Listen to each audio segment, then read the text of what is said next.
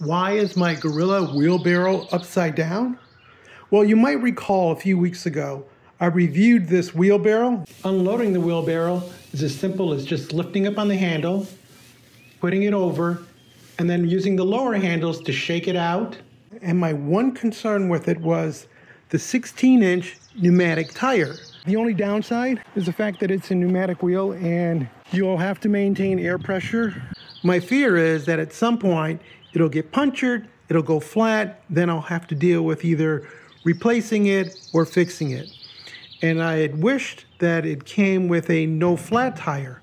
Well, today, thanks to the Home Depot Seeds program, we have a 16-inch flat free universal wheelbarrow tire from Gorilla. And despite not having any instructions with the wheelbarrow or with the tire, we're still going to swap this pneumatic tire out. In the kit, you get a 16-inch tire with wheel. It's universal. It has oil-impregnated bushings and no instructions. So we're on our own to figure this out. Looking at the unit, on one side we see that there's a pin that appears to go through the shaft of the wheel. On the other side, we have a pin that pulls out, and I bet once we pull that pin out, that shaft will release. So let's find out. We've removed the shipping strap.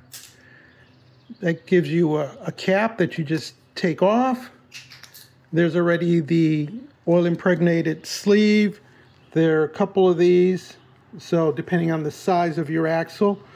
And if we take this one and compare it to our old tire, we see that this one's just a bit too large. So this is probably the correct size that's in there. Let's see, any instructions on the back side of this cardboard? No. So we take our wheel and tire. It's solid, so it doesn't quite have the bounce as the pneumatic does, but then again, it's not going to have the issue with going flat. And if we compare the two, it looks like this might be just a little fatter, the tire. But the nice thing about the pneumatic is that it tends to bounce over obstacles. So when you hit something, it absorbs the impact and tends to roll over, whereas this will be more of a thud.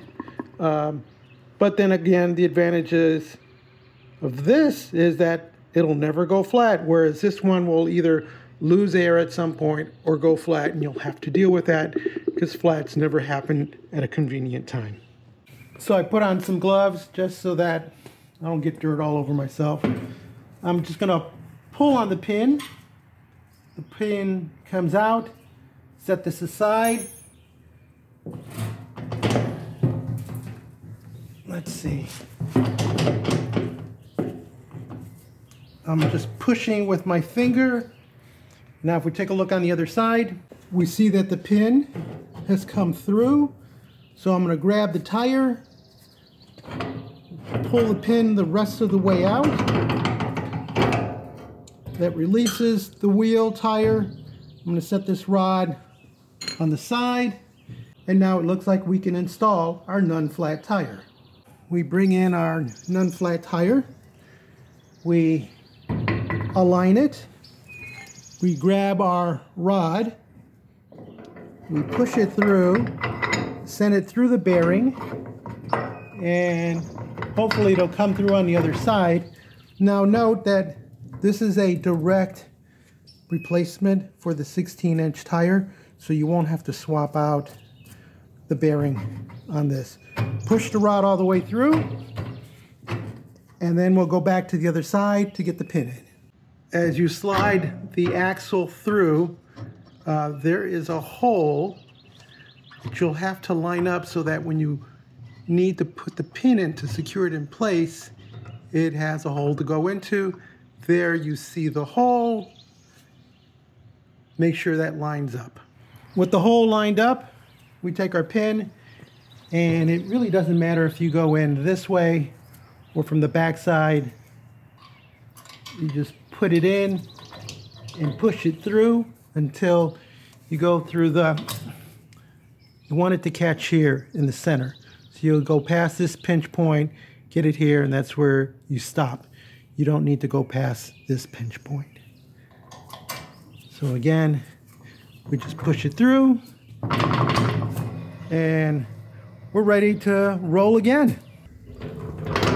Navigating with the no flat tire is really no different than the pneumatic, except things are just a little bumpier.